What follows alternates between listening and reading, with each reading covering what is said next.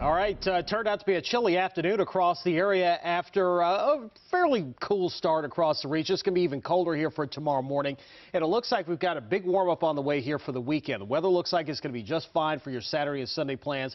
We just have to get through tonight and tomorrow night, and then things should start to warm up for us. Let's get right to your forecast, starting off with your almanac for today. 50 degrees. That's all we could muster this afternoon.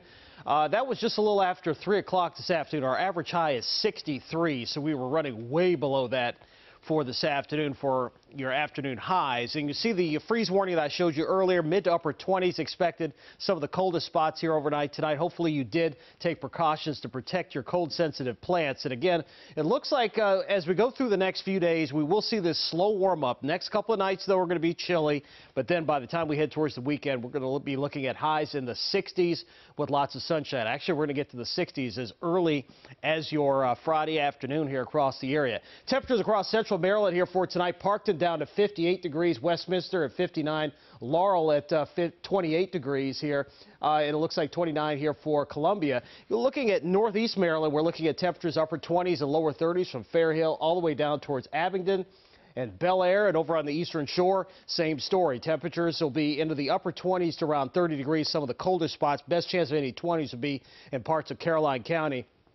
But as you get a little bit closer to the bay, temperatures, of course, are going to be a little bit warmer, so no risk for a freeze here. Places like Tillman Island up towards Stevensville only dropping into the upper 30s overnight tonight. So high pressure will continue to build into our area. The winds that we had all day today will gradually start coming down, so we don't expect it to be nearly as windy here for tomorrow.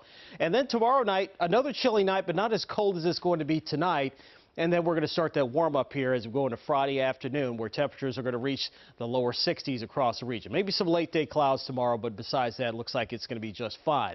And again, those temperatures getting up close to 70 degrees by the time we head towards the latter part of the weekend into early next week. Our next opportunity for rain will come with the next storm system that looks to be next Tuesday. Here's your first alert 7-day forecast. And as I mentioned, temperatures the next couple of afternoons will be a little cool, except looks like Friday, that's when we'll see those highs back in the low 60s.